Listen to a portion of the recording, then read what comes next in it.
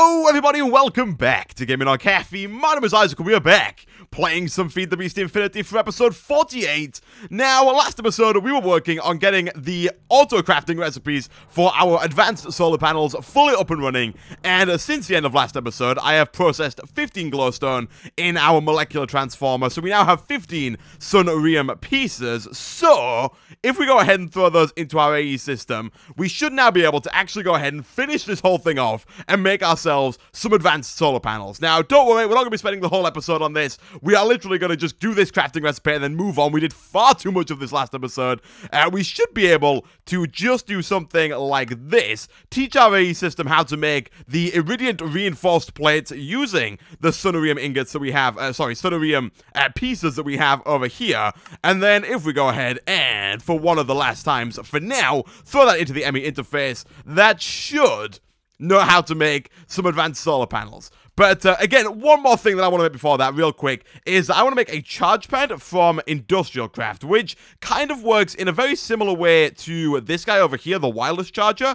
The wireless charger we have over here charges up like our armor and any of our tools that run off redstone flux, like this guy over here, the wireless terminal. But what the charge pad does is, being from BiblioCraft, it will charge items that contain EU, for example, our diamond drill and our new electric wrench, which I don't think I've actually talked about. It's fairly easy to make. It's just a wrench and a small power unit, which is made using some generic BiblioCraft stuffs, and this thing just has a drastically lower chance of breaking your BiblioCraft machines when you go to pick them up. I think somebody in the comment section actually also suggested using a dolly from the Jabber mode to actually move these as well, saying that they didn't actually break them at all, which I haven't actually tried, but that sounds like it could be pretty cool. Anyway, this guy over here, the charge pad, I'm going to put it right there. Actually, I might not, because I think we have a cable there. Let me just... Yeah, we do. We have a cable there. Okay, I'm going to put it right somewhere over here. But basically, this thing is going to allow us to charge all of our stuff pretty easily. It's fairly simple to make, just requiring 2 circuits, some pressure plates, some rubber, and the most expensive part is, of course, the MFE. You do have different tiers. We have the Batbox, the CESU, the MFE, and the MFSU. These are all going from the lowest tier to the highest tier. We're going to go with the MFE because it's kind of the one that's somewhat easy to make. This thing requires Lapotron crystals, which are just a pain. It's somewhat easy to make and pretty good. Outputting 512 EU per tick should be more than enough for the drill and the wrench that we have right now. So for this thing, we're going to need an MFE, which is just 4 of these energy crystals, which are of course made of the Energium dust, which is made of 4 diamonds. So let's grab ourselves 16 diamonds. Like so. We're going to be using a lot of diamonds, by the way, today, guys. So just to get ready for that, we're going to use a ton of our diamonds. Thankfully, I haven't actually gone and checked the quarry world in a while, so we probably have like another stack out over there. But that should go ahead and make us some diamonds. I think other than that, we should have pretty much everything we need to make this charge pad. We are just missing the MFE. Do we have the basic machine frame and the cables?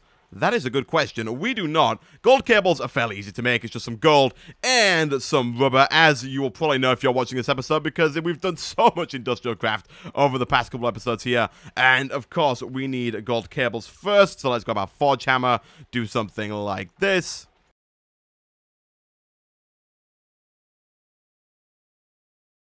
And a little while later, we have ourselves an MFE, and finally, we can get ourselves a charge pad. Nice. So what I'm going to do now is I'm going to go ahead and request that our AE system, actually, we need to teach it the final recipe. Let's go back to solar panels, and can we teach it this?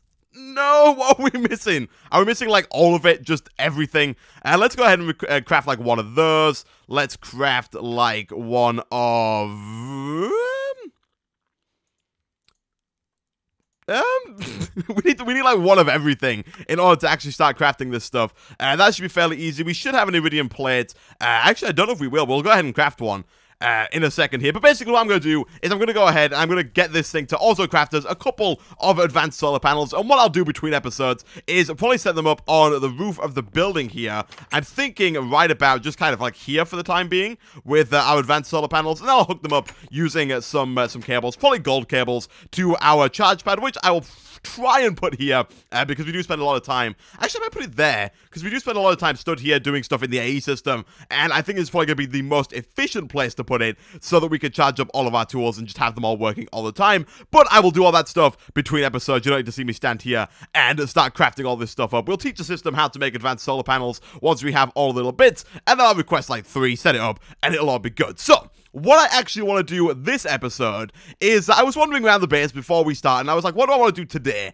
And I realized that we had quite a few projects that we'd started on, and didn't really come back to and tie up.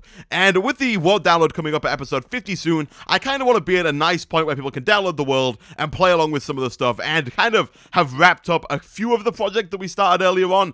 For example, we have this little room down here, which I have not explained at all yet, and we also have bees. Bees are something that we started a while back now, and I haven't touched on since. So today, we are going to work on bees. And the reason we're going to work on bees is because up until now, we have put a lot of time and energy into bees and got nothing back. And what I want to work on over probably this episode and next episode is starting to use bees to get us some really cool stuff that we can't really get anywhere else. So first things first, oh my god, the flowers are insane. We have just got a ton of them over here.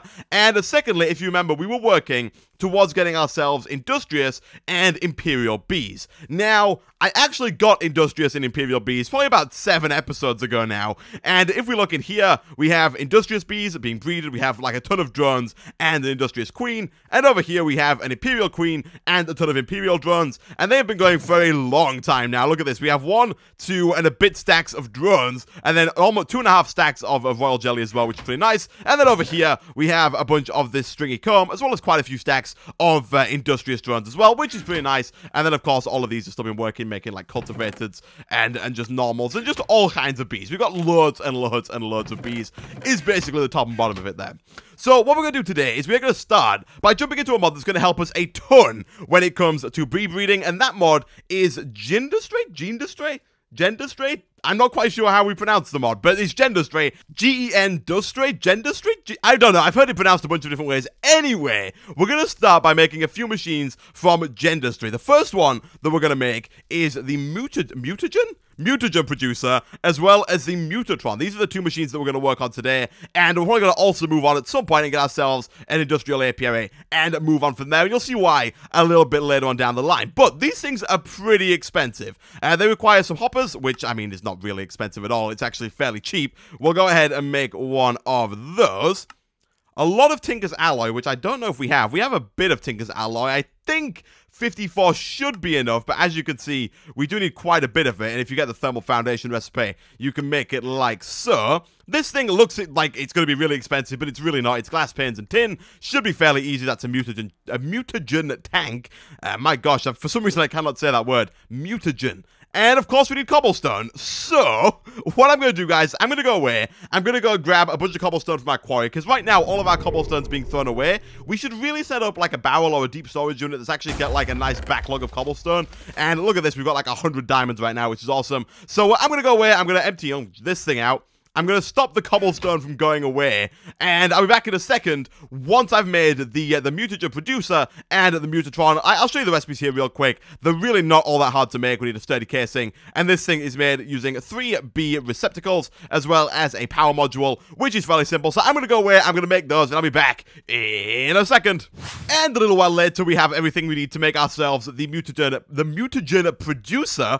And there we go, we can go ahead and grab that. And now, in order to make the Mutatron, this guy over here, we actually need to make ourselves a genetics processor, which uses a mechanic that I have not used in a long time now, the assembly table. Now, this recipe itself can actually be done in a crafting table, which is pretty cool, but this thing here, the pulsating chipset, does have to be made inside an assembly table, so we are going to jump back into the world of Buildcraft. I don't even think we've used Buildcraft, like, at all so far in this series, apart from to make the pipes for the bees outside. But anyway, we're going to go ahead and grab ourselves an assembly table. That is this guy over here. It's made using a diamond gear, which is pretty expensive, actually requiring a gold gear, so quite a bit of iron and gold as well. So we'll take that. And I say quite a bit of iron, I mean 1, which some people might class that as quite a bit of iron, but so we'll go ahead and grab the diamond gear, and then we're going to use some obsidian, some diamonds, and some redstone to get ourselves an assembly table. Now, this thing is powered by lasers. So in order to get this thing, the 400,000 joules that we're going to need in order to make ourselves a pulsating chipset, we need to use lasers from BC Silicon, which is Buildcraft Silicon. Lasers are made using 2 diamonds, 2 obsidian, and some redstone. So we'll go ahead and we'll grab 2 just to make this a little bit faster. And now we've got to find somewhere to put these things. I have absolutely no idea where I'm going to put them. I wasn't, like, preparing to make these, like, ever, to be fair, because in this mod pack, they're not really used all that much. But I guess we could go ahead and put them downstairs, maybe. Like, for now, we'll put them, like, here, here, and here, just because I don't really have a place to put them, and this kind of works nicely as a source of power. So if you look in here, you can see that now it's not doing anything at the minute. They have, since 1.6, changed it to RF. This used to say Minecraft joules, because Buildcraft used to be like 100% Minecraft joules. But you can see these do fill up at the top there. It says 10,000 out of 10,000 RF, so they are all filled up. The more of these you put down, the faster the assembly table will assemble whatever it is you're trying to make. And in order to make the pulsating chipset that we need a piece of redstone, like so, and an ender pearl. Really simple stuff. We'll take both of those. If we put the redstone in, we get the option for a redstone chipset, and if we put the redstone and an ender pearl in, we get the option for the pulsating chipset, which, if we go ahead and click, you can see it says energy required 400,000. It is working at 40 redstone flux per tick. It's going up to 80 now because both lasers are active. If we added a third, it should go up to 148 redstone flux per tick, and so on and so on and so on. 40 redstone flux per tick extra for every laser that we have. That's going to take a while. It's going to take quite a bit of time for that thing to fill up. Whilst that's doing that, we can go ahead and set up our Mutagen producer over in our little bee hut outside. And we're going to need some flux ducts in order for this to work. These are the energy conduits from thermodynamics. It's going to take me a while to get used to calling them flux ducts as opposed to conduits. But basically, what we're going to do is we're going to move these chests, because I'm fed up with these chests being in the way. We don't really need them there. And to be fair, I don't know if we even really need them, but we'll move them, like, over here for now. Get rid of some of these flowers. And we'll set up our mutagen stuff over in this little corner. We are being attacked. Do you mind? I am quite clearly trying to play with bees here, and you are making me destroy valuable flowers. There we go. Okay, let's just move that again to, like, there. There we go. All right, let's get ourselves a mutagen producer, and we're going to go ahead and stick that down right about there. Now, it does need power to run. And as you may have guessed from the name, this thing produces mutagen. And the way it does it is, I believe you can use things like glowstone, lapis, and redstone. Not sure if you can use anything else other than that. Actually, we can test it here real quick. If we grab some lapis, oh my god, we need to put a door on this thing. Get out of here, you mother truckers. Jeez. Zombies all over the place. We could put, I know redstone works for a fact, and I think redstone blocks are actually the best way to get mutagen, but I think you can also use lapis and glowstone as well. Let's see, does lapis work? It doesn't. I know for a fact, he says with a question mark on the end, that glowstone works. It does. Glowstone works. Now, it takes a while. It takes a long while. And, okay, so we can use uranium. Uranium gives us a lot, actually. Uranium gives us 9,000 millibuckets there. Glowstone gives us a tiny amount if we just use the glowstone dust there. Redstone gives us a fair amount, 900 millibuckets, so a bit more than the glowstone does, but not quite as much as, like, yellorium and the uranium. But uranium's pretty expensive, so we're not going to be working on uranium. It needs to go through a thermal centrifuge and all that jazz, so we're not going to work on that for now. For now, what we'll do is we'll probably use our redstone. I think we have quite a bit of, and we need to increase the range of our thing. Jeez. I think we have quite a bit of redstone. This should be working, right? Oh. Oh. Why have you turned off? Is this using so much power that that's just turned off? I feel like it shouldn't be using that much power. How strange. Let's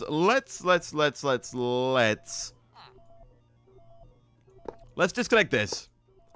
Because undoubtedly the UU matter creation machine, the mass fabricator, is using like the vast majority of our energy right now. So that should turn that back on. Okay, let's quickly grab some yellorium and fill up our big reactor over here. Get this guy up and running again. That should help with our power situation a little bit and keep this guy going, even if the mass fabricator is on. But anyway, let's head back over here. Where were we? We were doing redstone. I think we have quite a bit of redstone. We got 7,000 and we got 59 redstone blocks already ready for us. So we'll go ahead and we'll just throw all of those into there. there like that. Like I said, it takes quite a while. It's not the fastest machine in the world, but that's going to go ahead, and that's going to start to produce some mutagen for us to use in our Mutatron. Now, is our pulsating circuit board thing ready?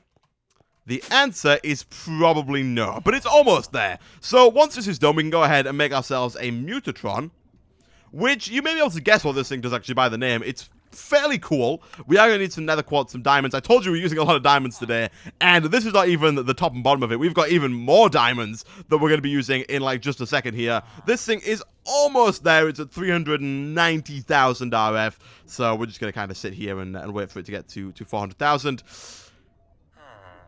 And there we go. Okay, nice. It does throw the things out onto the top. You can put a chest on top of this thing, and it will put things into the chest automatically. Otherwise, it's just going to spit them out onto the floor, and you have to pick them up. Now we have ourselves the pulsating chipset. We can go ahead and get ourselves one of these. And then we can go ahead and get ourselves a Mutatron, almost, he says. As we don't have all this stuff. I thought we had all this stuff. Anyway, we got some more Tinker's Alloy. We can go ahead and make ourselves another sturdy casing. And then everything else should be fairly easy. We need 4 of those gears again.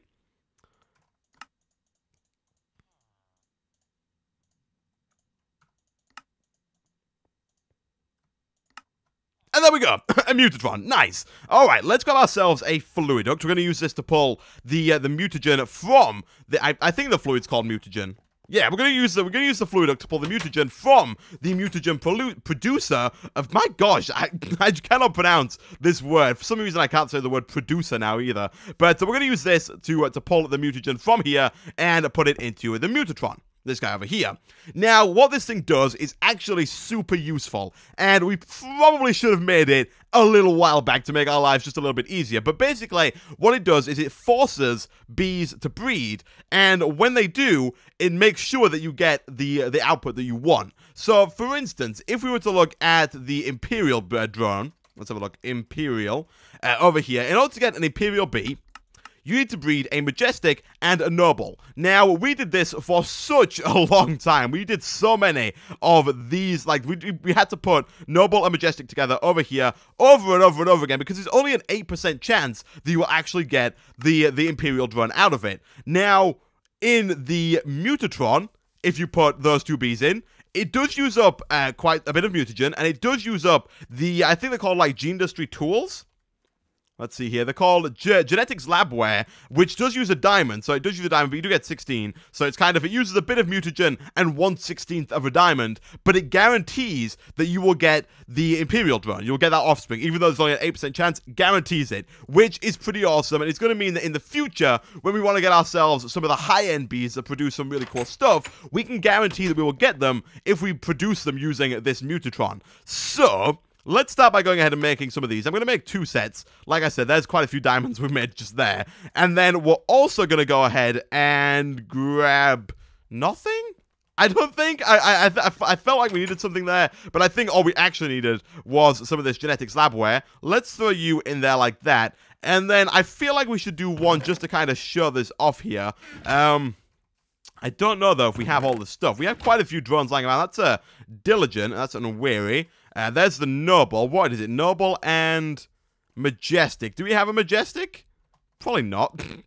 We have a Cultivated. What can we make here? What can I use to show this? Noble plus Cultivated. That we can do. Let's take a Noble Princess, and let's take a Cultivated Drone. And if we throw these both into the Mutatron, like so, boom, and boom, it should go ahead and produce us a Majestic.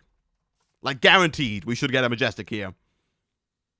And there we go. We got a Majestic. It does use up the other 2 bees, so you do lose them. But it does guarantee you get a Majestic Queen, which you can then go away and put wherever you want. I'm just going to, like, throw it in here for now. And that's going to go ahead and slowly work down. It doesn't like the fact that it's raining. There's nothing really we can do about that apart from go toggle down fall.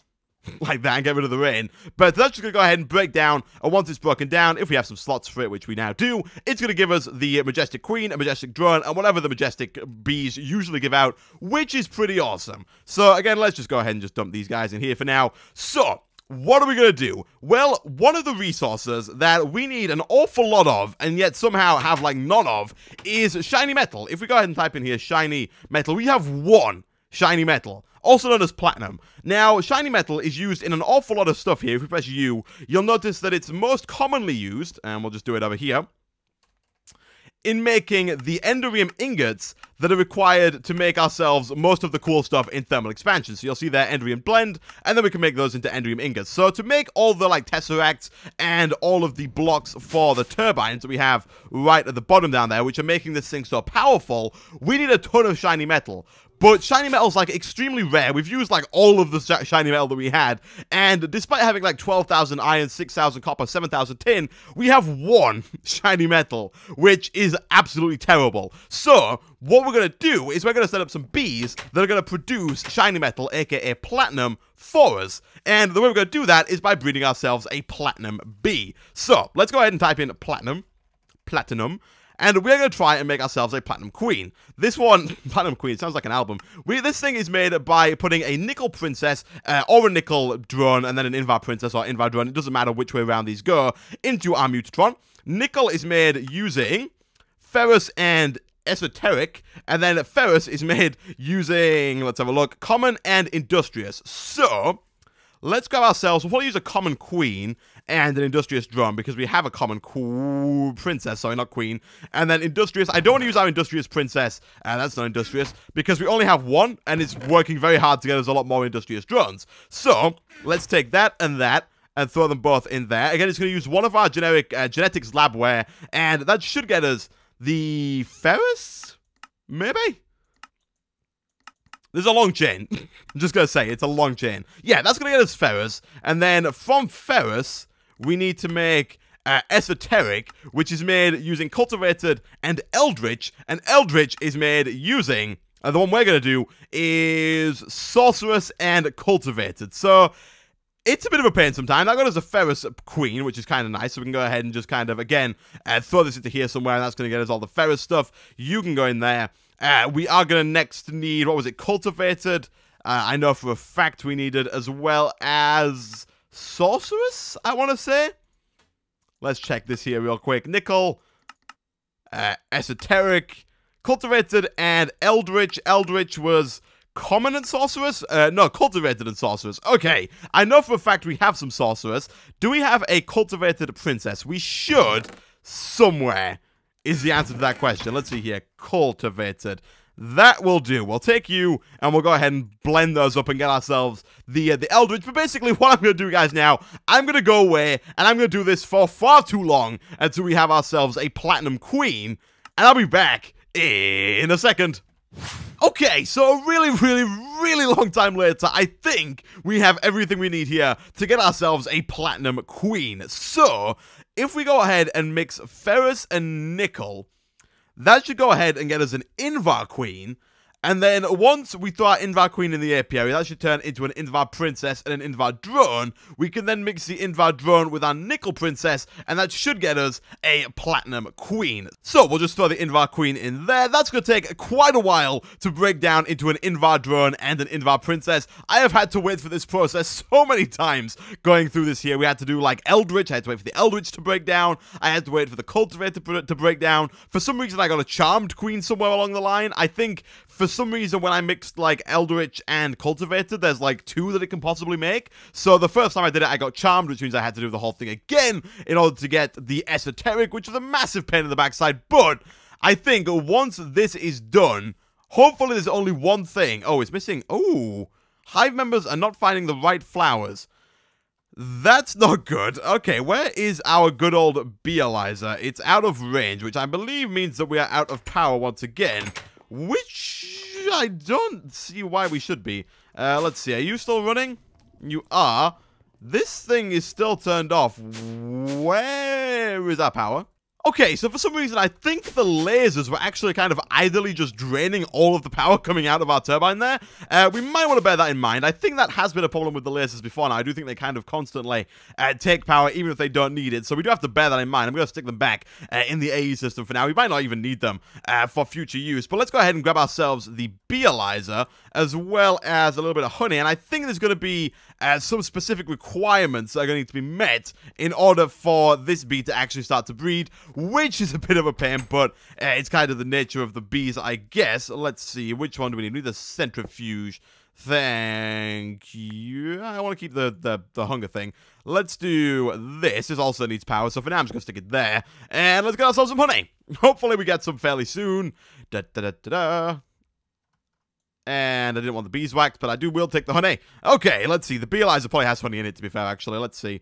Yes, it does. It has a lot of honey in it. Alright, let's see. Where is it at? Invar Princess. What do you need? Okay, Nether. That is why it's not working. So this is something that we actually have to do with the Platinum Princess as well in order to have this thing break down. But it's missing the required flowers that it needs. And the reason for that is because it needs nether flowers. It wants to have nether wart around it in order for it to work. So, something we're going to have to do is grab ourselves some nether wart, which we actually don't have, surprisingly enough. Let's grab some soul sand, and let's go see if we can find some nether wart real quick. Okay, so after scouring the nether for about 30 minutes and somehow managing not to find a single piece of nether wart, we're going to go ahead and call upon our old friend Botania to try and help us make some. We're going to use this little recipe here by throwing a blaze rod into a mana pool that has an alchemical catalyst underneath it, which does require an ender pearl thrown into a mana pool. So let's quickly do something like this. Not at all how I plan to do this, by the way, but it looks like it's the only way I'm going to be able to do it. The only nether fortress that I found within like a 1,000 block radius had no nether wart in it whatsoever, which I was like severely disappointed at. So I think if we just take this, grab ourselves some of those blaze rods, and I think we just put this underneath a mana pool. It should allow us to turn blaze rods into soul sand, into nether wart. Could you? That's some snazzy glasses you have, but at the same time, we'd rather you didn't. Also, you can just stay out there. If I do this, try not to break the mana pool, because I want to keep the mana in there. If I do that, I think that should work. Oh, it does. Lovely. Okay. Okay. So, after we've used, like, the world's longest method ever to get nether wart, let's head back over here. Let's do this. And what we need to do now is we need to just go ahead and wait. I'm just going to put them here and here. That should now have all the flowers it needs.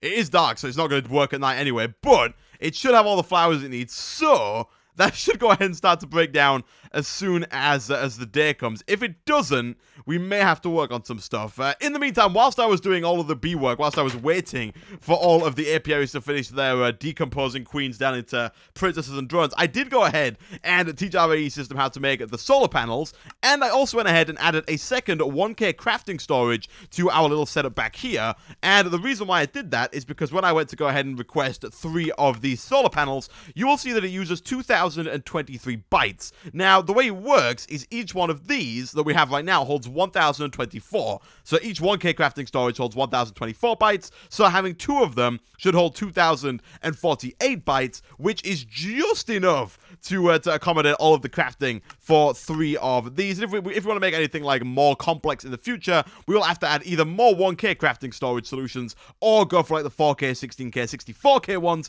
to make some really, really high-end stuff. But we can go ahead and hit start, and that's just going to go ahead and do its thing, make a bunch of solar panels. Let's go grab some sleep and then see if this thing's actually going to work.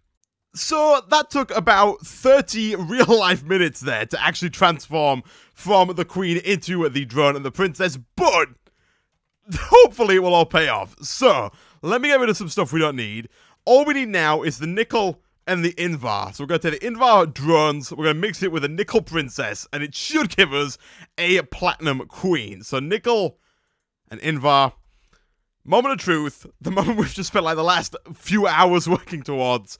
This should, if it gives us something else, I'm going to be annoyed. There we go. We got ourselves a platinum queen, finally. This thing also is going to take a long while. It's very specific about how it wants to be breeded or bred, I guess. The reason this one took so long, by the way, is because this thing wanted an arid, humidity and a hot temperature. We gave it neither, so it's going to take a lot longer to breed there. But we now have a princess. Next episode, we will come back and we will start to automate the production of shiny ingots, aka the platinum, using the platinum queen. But for now, thanks for watching. If you did enjoy the video, be sure to like, and I will see you guys next time.